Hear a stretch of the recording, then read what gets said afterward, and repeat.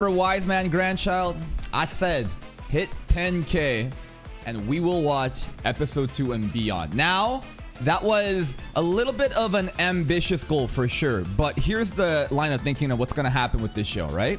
So overall, right now, as it stands, after how many days has it been? We posted this about, what, 3 days ago, 4 days ago, roughly, right? It's gotten 6.3 thousand views, and if you look at the chart here,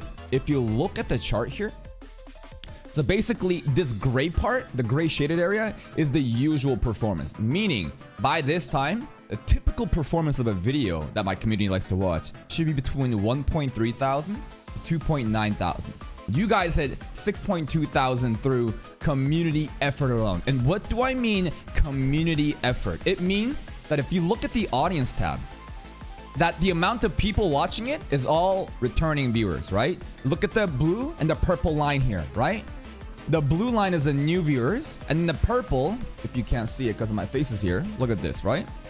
Returning and new viewers, right? So that means without the help of the algorithm, just through community effort alone, we were able to get 6 points whatever views. And I think that's actually pretty impressive.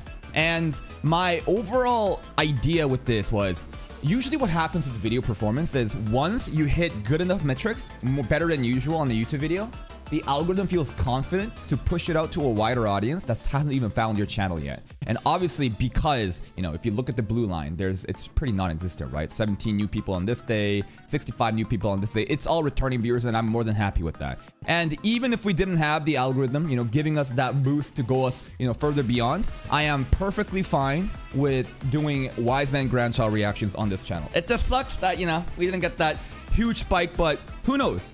Cautious Hero was the same deal, where episode 1 was kind of lackluster, but community effort made it there.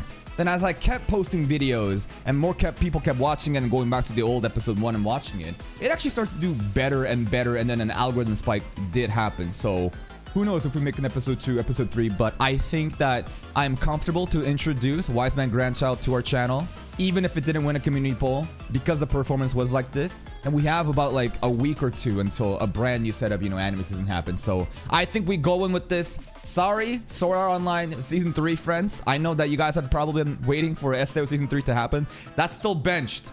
On the Twitch and Patreon side, it's done.